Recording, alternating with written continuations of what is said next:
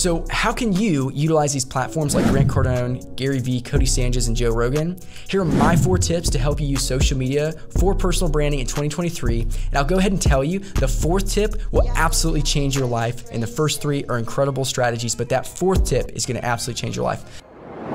Who doesn't absolutely love posting endlessly on social media to grow your business and then get, that's right, no results whatsoever? The reason this is happening for so many hardworking small business owners because you're sounding like a sales robot, throwing out advertisements left, right, and center instead of adding value.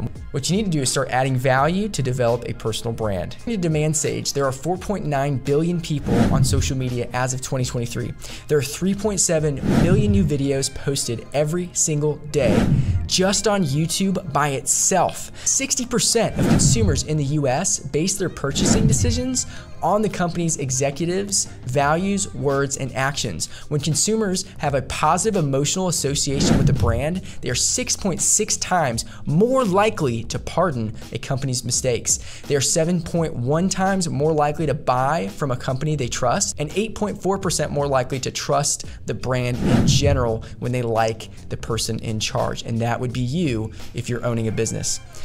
Not only will you sell more from having a better personal brand, but you will also hire better talent and scale faster, because the reason people work with you, the reason people buy from you is not because your product or service is always just better. Sometimes it is, it absolutely should be, but it's really because they know, like, and trust you. The biggest benefit of having the brand, honestly, the level of talent that we're able to attract with acquisition.com compared to companies in the past, and like how much cajoling I had to do to get people to, leave their thing to come do our thing, was significantly higher. And so you get better talent at better rates by having kind of the personal brand. You need to start winning in the online space to grow your business yesterday. So you've probably seen tons of businesses posting on social media almost endlessly.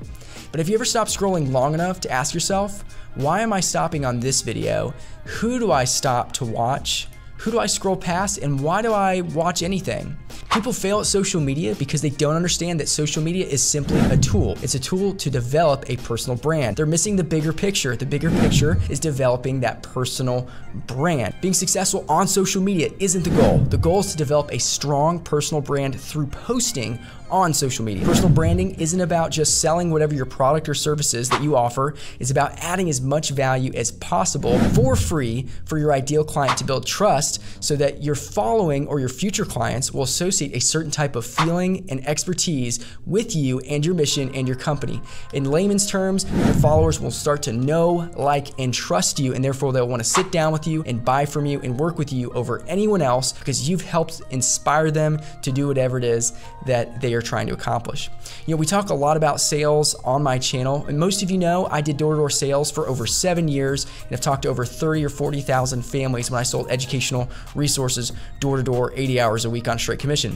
So when you're cold calling and door-to-door sales, you have about 30 seconds to build trust at the door with someone that you've often never met before, and they've probably never heard of you before. But with social media and marketing and personal branding, I was able to knock on doors and have up to 58% of the people that I talked to sit down with me for 20 minutes, hear about what I was doing, and 40% of those people would buy a $650 package or better from me in under 20 minutes. In fact, this terrible video of mine that you can see right here got 17.8 thousand views in an ultra niche area of 30,000 people in a county in Virginia. That's the difference between having a personal brand and online cold calling. I made this video purposely not great so that people could understand that I did not have a massive agenda. I said in the video that I was very carefree. I didn't care if people bought from me. I made the video and branded it towards my ideal audience because I knew that they would think if I was knocking on doors, maybe they would associate with me bad salesmanship or something like that, or being pushy. And so I came off as likable as possible, and I branded myself as the friendly neighborhood bookman, helping families with their kids' education. That was it, and it made a massive difference. And having a brand like that in your niche market is the difference between cold calling and having people want to talk to you. I would knock on doors and I would know a lot of these people's families, a lot of their friends, and they would have seen me all over Facebook before I even knocked on their door. It helped disarm people. It helped me connect with people, and actually help them with their kids' education, which is exactly what they wanted anyway. How can you utilize these platforms like Grant Cardone, Gary Vee, Cody Sanchez, and Joe Rogan?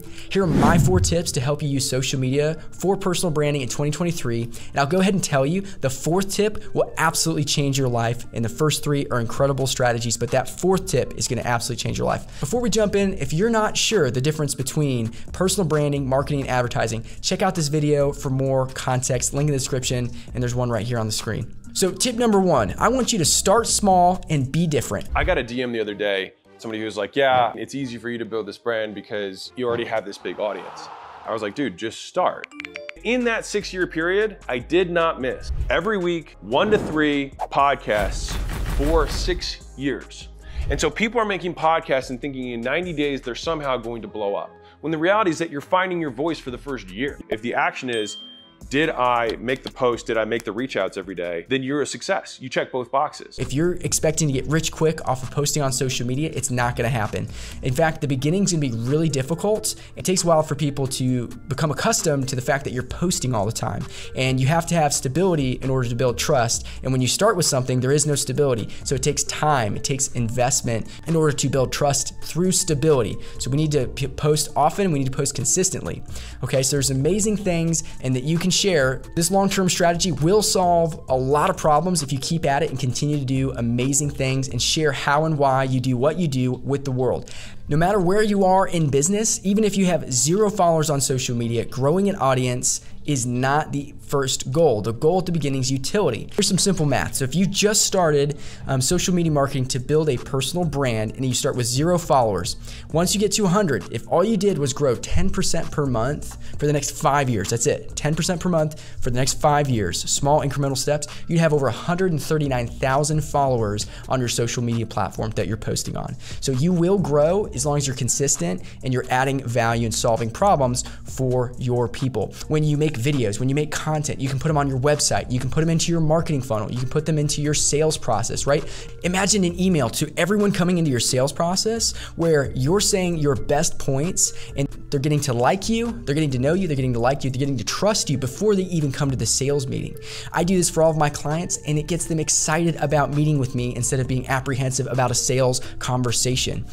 Imagine all of the future recruits that you have. There's a ton of video content where they can really learn about your strengths, your values, what you teach people, how you do your process before they even walk into the first interview. They can research and you can start funneling the right people to your business and saving time on that recruiting process to where you get the right people to say yes based on your values. At the beginning, you're not gonna make a ton of advertisement revenue or anything like that, but what you are gonna be doing is building a foundation for sponsors. Later on, you're gonna be building a foundation for all of your past and future clients to congregate and build a community around, and you're gonna be building this niche following in something you're good at, where you are the expert developing a brand around your values that people will respect, they'll like, and they'll follow you, and they'll wanna work with you over everyone else because they know, like, and trust you, and they believe in your mission, vision, and values. If you want to stand out in your marketing or even a personal brand, just actually saying what you really believe, the thing that you're afraid of saying because maybe it's 2 or 3 or 4 beliefs that don't go with the uniform that you wear every day, actually makes you significantly more unique. And the reason is if you're copying everyone else, they have probably a bigger budget at this point than you do. So therefore, your quality of content compared to theirs is gonna be worse, and you're gonna be saying the same exact thing. If the quality's better and you're getting nothing different, they're gonna go with your competitor. You need to talk about you need to be unique. So there's an amazing test called Strength Finders 2.0 that would highly recommend that you take to help you grow your business. We just took this test and we read this book with the Lion Chasers Business Growth Club, which I invite you to join us on Facebook. And out of 34 strengths, the test comes up with your top 5 strengths. Now, according to the test, there's only 11 people in the world who have the same top 5 strengths in the same order as you do. So therefore, you're an extremely unique human being. There are things you know, there are things you're passionate about, there's expertise that you have that no one else has, and you need to talk about things that you're good at. The goal is to integrate all of your content across all of your different processes, your sales process to increase your closing percentage, or your recruiting process to increase your retention, or your nurture process so clients keep coming back and keeping you top of mind. If you're getting value from this video and want to learn more about growing your business, make sure to subscribe so you never miss an episode. Don't forget to hit that notifications bell so you get instantaneous notifications as well. Now on to tip number 2. I want you to map your ideal audience member. Okay, this will help you be different. This will help you figure out what content that you want to post about. It's the biggest mistake I see business owners make. When I first meet business owners that I work with as clients, they're making videos a lot. And oftentimes they're making decent videos that have decent ideas that would be helpful to people, but they're helpful to the wrong people. So a really good example is one of my awesome clients that I work with now. When we first were talking, they wanted to appeal to luxury real estate clients, but they were making videos about how to get out of the rental mindset. They were teaching people how to buy their first home when they were trying to sell to people who wanted to buy $1 million homes. If you're buying $1 million homes, it's often not your first home. So there's a disconnect there. And a lot of people are doing that. And so what you need to do is map your ideal audience. So an ideal audience map is essentially writing down who your client is based on their mentalities, their actions, their fears, desires, and everything that they feel, so you can create content that helps them solve their problems, gets them excited and inspired. So what that means is you need to write all of that out, 10 to 20 things in every single category, and make content to solve those problems for those people. And those people will then watch this because that's what they're struggling with right now. So if you don't know where to start, no worries. Go talk to your ideal audience members. Go talk to your clients. Go talk to your future clients, your past clients, people that you'd want to be your clients, and ask them what are they struggling with that you can solve for them. Now, it's really important that you avoid being a chameleon and talking about things that you aren't an expert in or passionate about. You will quickly run out of content. You'll get frustrated. You'll quit like the other 97% of people who quit podcasting on episode 7. Okay. What matters is that you're talking about something you care about and that can connect with your business. And if you started a business, you're probably an expert in that, so you can figure out, okay, what are the people I care about? Who do I want in here? What can I solve for them? Talk about those things. You'll never run out of content, and you'll be appealing to the right people that you want in your sales process, your recruiting process, and so on and so forth. So tip number 3, post regularly and change up your content mix. This is another big mistake I see for people. They're posting advertisement after advertisement after advertisement after advertisement, and it bores people to death. Like, think about why you watch content. You know, when there's an advertisement and you're watching football, you're trying to skip the advertisement, go to the entertaining thing, and then you start posting all these advertisements and you expect people to watch your content. You've got to change it up and be different, okay? So 60% of your content should be added value. More of your content needs to be helping your person for free than it needs to be about your business. Only 10% of your content should be about your business, advertisements, and stuff like that. If you do too much, people get really bored.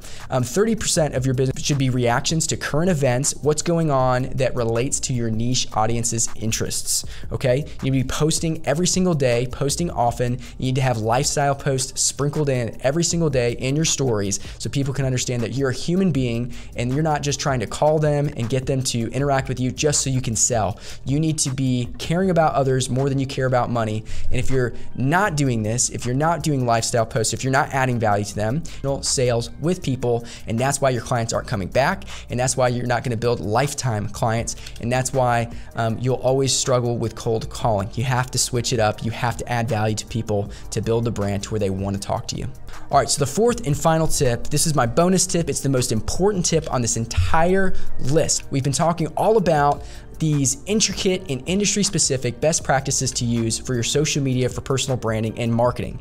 But frankly, if you're the business owner and you're splitting your time between managing your social media, your sales, your administrative tasks, your bookkeeping, and whatever else that you do, you are running your business incorrectly and inefficiently, and you're gonna get stuck and be unable to scale, okay? So the best tip that I could possibly give you for your business to absolutely change your life and help you scale: stop managing your personal and business social media accounts and leverage your time. Hire someone better than you at posting. Hire someone who's an expert. Hire someone who can save you time to focus on what you're best at. You're likely better at almost anything else other than social media unless you've grown up and done social media or taken classes or have a ton of experience in that area of the business. It's actually going to be drawing energy and causing you to limit your growth of the company if all you're doing is focusing on this and trying to go through the painful learning curve that it takes to be good at social media. Everything I post on YouTube, Instagram, Facebook, and LinkedIn. I don't personally post. I built out a marketing team. I built out a business that does this now professionally for other business owners so it can get done. The only thing I shoot over to them is lifestyle posts, and then everything else gets posted. I just come up with some of the ideas. I even have somebody who finds really good ideas for me, and then I just write the script and go and record. That's how you want to do it as a business owner. It saves you time, it allows you to focus more on growing the business, sales, hiring, whatever it is that you're good at. Saves you a ton of frustration, and man, it helps you not have to learn an entirely new skill that you're probably not going to be great at, that takes years and years and years to develop. This will help you grow your business. This is why I've created an entire company around helping business owners just like you develop a powerful personal brand and marketing funnel that will not only increase your sales, but multiply your time. And it's as simple as possible for the business owner, because that's what I want. So I want simplicity just like you do. And that's why we literally handle everything for your business so you can focus on what is important to you. We'll help you with strategy, we'll edit for you, we'll help you leverage your time, we'll even post for you. We'll do everything to help you grow your business, because this does work and it makes a massive difference. So if you want to grow your business and take it to the next level and get this whole marketing funnel thing figured out for the rest of time, email me at josephignace1@gmail.com and we can have a conversation. If you enjoyed this video, subscribe to my YouTube channel for more, and don't forget to hit that bell for instantaneous updates for when new videos come out. If you want to learn why I'm a big believer in leveraging podcasts to grow your business, check out this video, links in the description or right here. Thanks for watching. Here are a couple quick words from our incredible sponsors. This episode is sponsored by Campus Cuts by Monica. Monica has been cutting hair for University of Tennessee students for more than 37 years. If you're a guy and you're going to UTK or you live within 15 to 20 minutes of campus, Monica is the place to go if you want a worry-free, stylish haircut that will make you stand out with the ladies. Did I mention she has a pool table and refreshments while you wait? Follow Campus Cuts by Monica on Instagram and book an appointment by calling her today.